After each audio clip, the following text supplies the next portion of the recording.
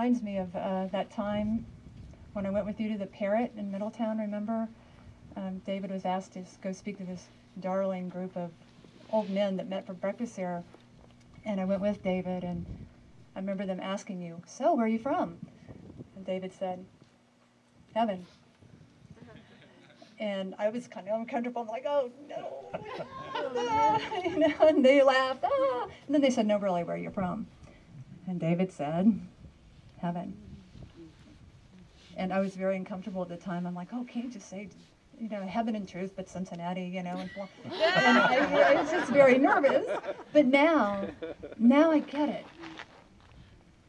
Because that's the only real answer, right? Yeah, that was. I still remember that very vividly because it was.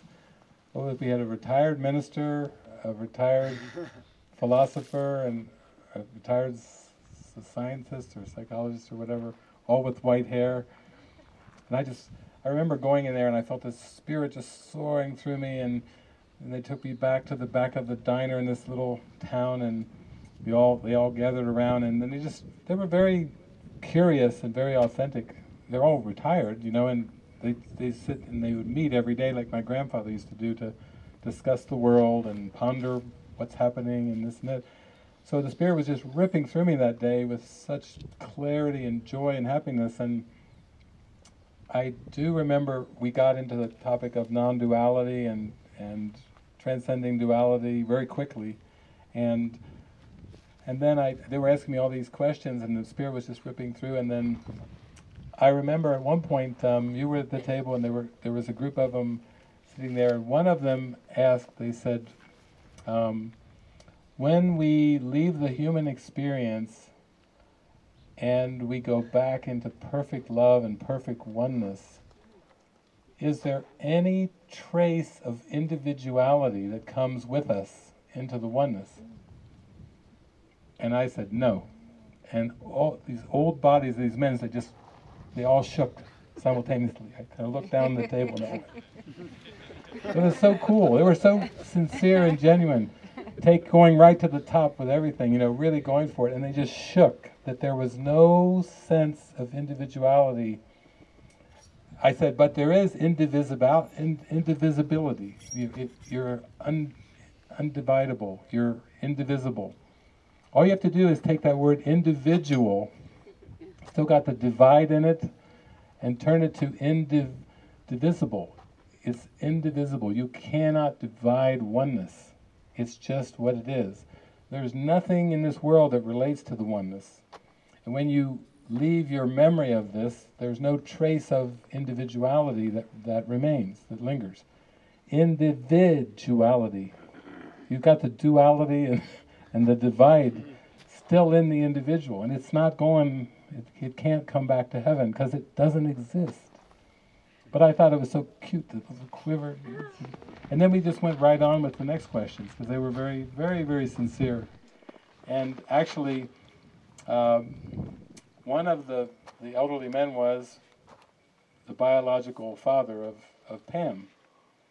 And he lit up, he got into the course. Pam would call me sometimes and going, my God, he's gone off the deep end with the course. He's just completely, hey, you're retired, you got nothing better to do than undo time and space now. He's like, he's onto it. He's working at undoing the wife concept, undoing the family concept, undoing the daughter concept. He went off the deep end with it. And I've been back there since and had some wonderful encounters with him and everything. But one time when we were at the lighthouse where Lila used to live, Jason had just made one of his latest movies, his mini movies, and do you remember the Nicolas Cage movie, Knowing? Has anybody ever seen Knowing? It's about the end of the world. Well, Jason had made a mini movie about the end of the world.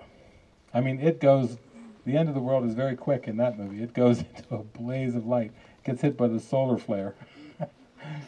Trying to run, and everyone's trying to protect themselves and everything, and boom, this big solar flare is wiping out the earth. And I remember showing your dad that mini-movie, and he was like all happy as I was giving him a retranslation of the total of the end of the world. He was just like so happy. It was just a little mini movie that we all watched together there at the lighthouse. And to me, that's a good example of it. Like, you know, Frances has told the story a number of times about her mother and being from China, and her mother was into, you know, upward mobility and advancement and all those things. Wanted the best education and the best life for her daughter and everything. But as soon as Frances really got into the spirit and realized that she had to let go of everything, all the concepts, there was a little time when the mother concepts started to show up kind of in a reactive, questioning, doubting, kind of a sharp way. But then, when Frances persisted in just staying and aligning with love and truth and the light, she went back and had this conversation with her mom over in Beijing, and her mother was basically saying, if I'm not the mother, and you're not the daughter, then who are we? Who are we, and what is our relationship? And Frances just was there, and she said, well, it's a dream. You know, just like at nighttime, it's a dream. It's just a dream. It's a dream of those roles. It's not a reality, it's just a dream. And her mother went, oh, I get it. I get it. I totally get it. Oh, you and David are deep. That's deep. So she's like delivering the ultimate, that there is no mother-daughter relationship, that it's all just a dream. And her mother's totally reflecting back like, yeah, I get it. And then from that point on, it's like she then hears her mother's having mystical experiences. She's like going from the mom concepts, and she's like rocketing up into mystical experiences from that being real and true and not trying to compromise the teachings. And her mom's like, yeah. Now, when her mom's friends say, where is Frances? What has she become? What is her life now? And this and this and this. Her mother said, I can't hardly relate to him anymore. She's undoing the people game so fast that she's starting to realize that even her friends that are still talking about the linear ways, they aren't real either. They're just part of that dream, a fading dream. And just the witness of the mystical experiences coming back, you know, wouldn't you wish that for your children? Wouldn't you wish that for your mother and your father? Wouldn't you wish mystical experiences of union on everyone? If you could have pixie dust and just sprinkle your neighbors with pixie dust, if you had your mystical union dust, you put it on your dog and your cat's like, you know, if you just started sprinkling this dust, you had lots of it, pockets full of it, bags full, a whole backpack full of it, boom, just dumping it everywhere, on the lawyers, the doctors, on just spewing it out everywhere. Your neighbors screaming at you, poof, in the face with lots of it.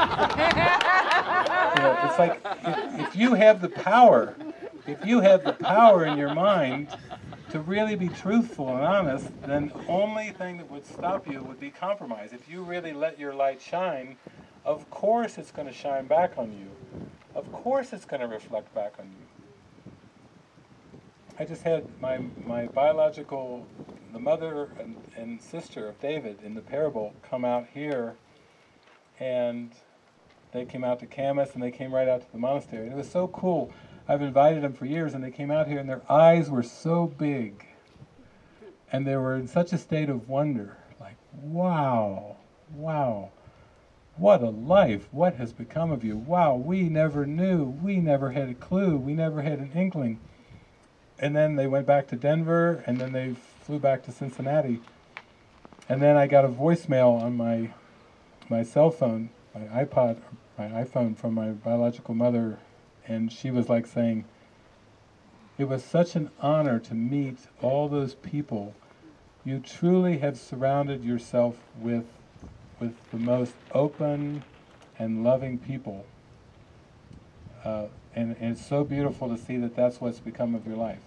That's the message that she left. Maybe 45-second message was, look what you've surrounded yourself with. You know?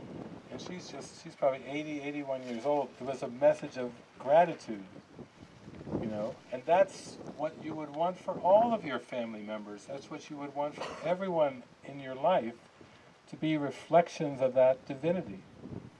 And the only way that it will happen is for you to accept your own divinity, because your mind is that powerful. If you're divine, so are they.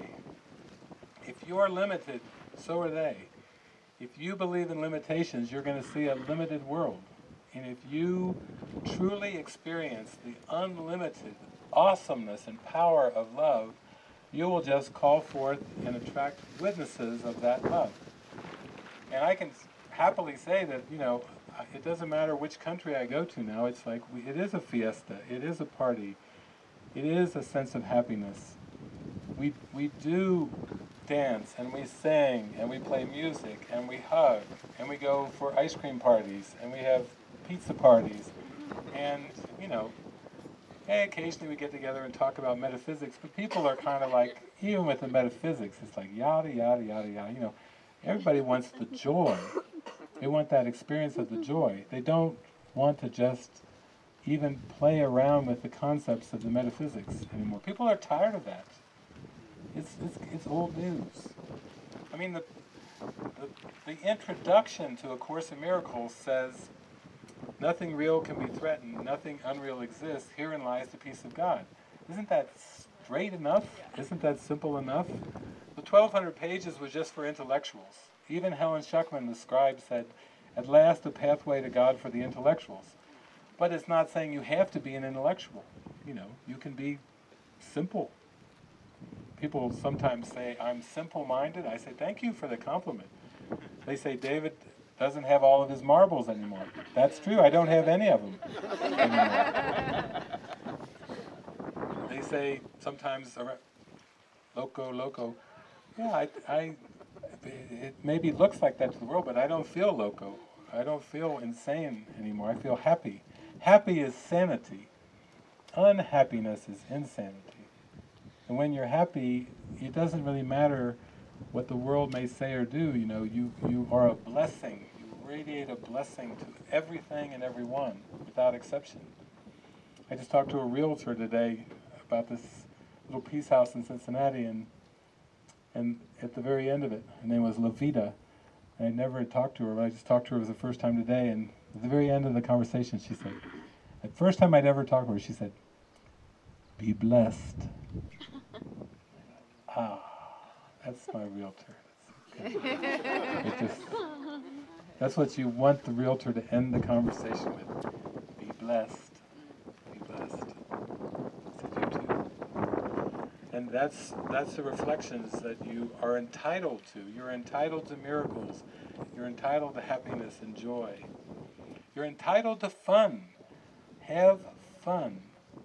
But let the Spirit guide you into that fun. Don't try to use egoic ways to have fun, because, you know, sadness will seem to enter in. Cracks will be in your fun. But if you let the Spirit guide you in your fun, then you can, you know, they always say, let's have some good old wholesome fun. Well, yeah, wholesome, I like wholesome, you know. It sounds good to me. Whole.